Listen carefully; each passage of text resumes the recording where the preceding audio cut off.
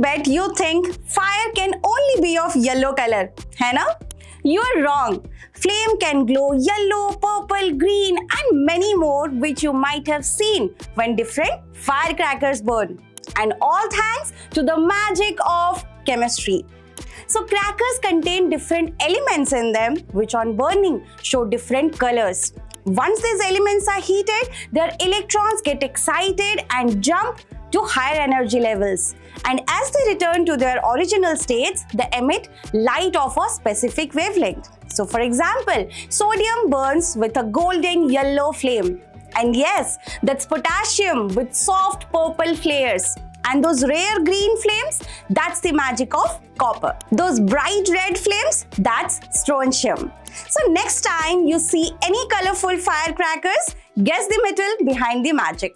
So if you learned something new today, do not forget to like, share and subscribe.